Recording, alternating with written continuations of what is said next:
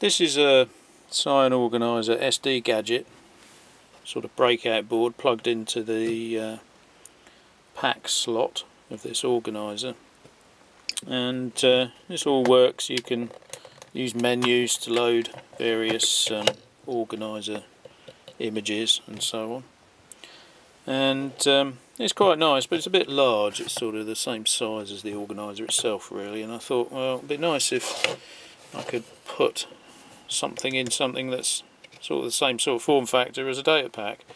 Now obviously that's a lot smaller than this.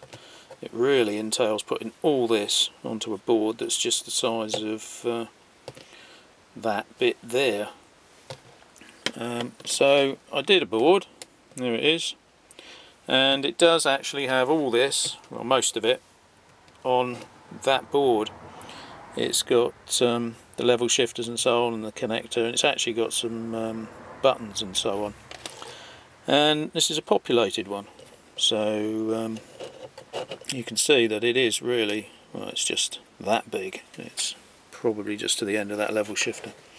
So this works, and it's got the connector, it's got the level shifters here, it's got an SD card socket there, takes up quite a lot of board space. It's got a very delicate USB connector there, and on the other side we've got an RP2040 SPI flash, larger package than on the Pico. Didn't really fancy soldering that package. 4 buttons and a few other support components and so on, and a display. Now the display is half the size of the one on the breakout board, and as you can see it's actually 180 degrees out from where it should be. It should actually be under the keys, not poking out like that. But that's my fault, laid the board out wrong, so that'll need fixing. But I'll plug it in and we'll have a look at it. It does, I mean, it plugs in exactly the same, but it doesn't fit in a Datapak connector. And I found out that you do not ever plug it in with the the USB connected, because if you do, actually I haven't got an SD card in there, let's put one in and pull it out. It's quite a hefty connector for such a small board. If you do plug it in, I found that the force needed to plug it into the organiser with the USB cable attached usually rips the connector off the board, so I need to get a better footprint with some more physical mount points. So you plug it in like that. It's fairly neat. It'd be even neater if the display wasn't poking out to the side like that, which it's just a bit of a shame, that. But I'll power it up and we can try it out.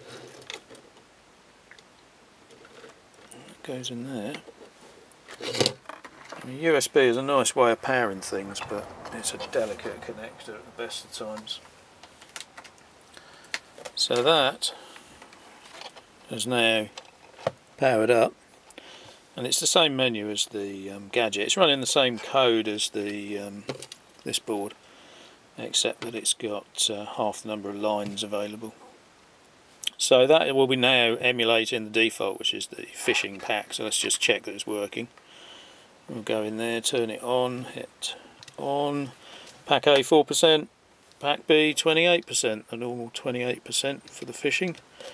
Do a program directory, fish. So that's coming off that little board there, out of the default pack that I put into the RAM. I copy it from Flash on Power Up. So what we can do is put that in the main menu, and then we can do the normal menu stuff. If I exit the polling loop like that, I can now list what's on the SD card. We'll go down to, there's the cursor button. Let's put something else on. What we got here? There's a games package, that'll do. So if I select that, that's just selected the file name. Back to the menu, there's a few bugs in it. Menu didn't appear for some reason.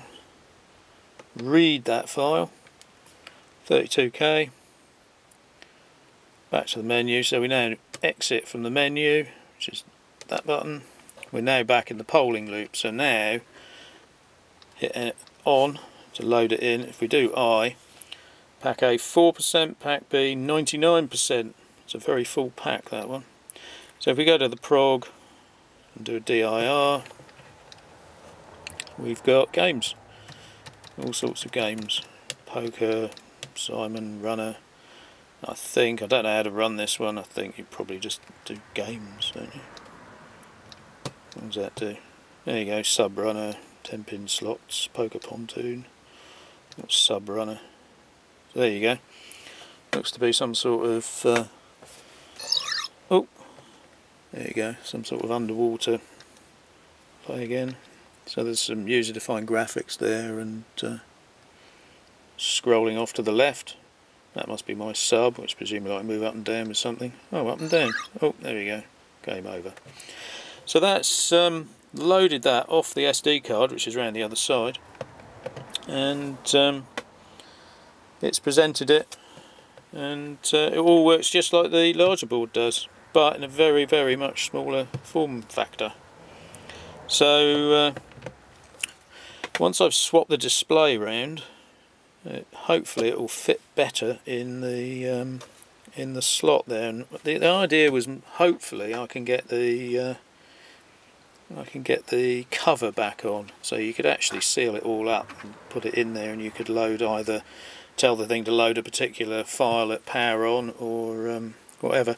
One downside is that you do need USB, so if you've got two of them plugged in, you'll need two USB cables plugged in, or one of those multi-cables. It's just a consequence of the way that the power is done on the organiser. But yeah, once it's programmed, obviously you don't have that wire hanging out, and hopefully you'd be able to fit that in with the display, although I've noticed that it's quite high on the board, so it might need to actually bend down a bit or something. So maybe you won't be able to get the cover on, but either way it's a pretty useful little gadget, I think.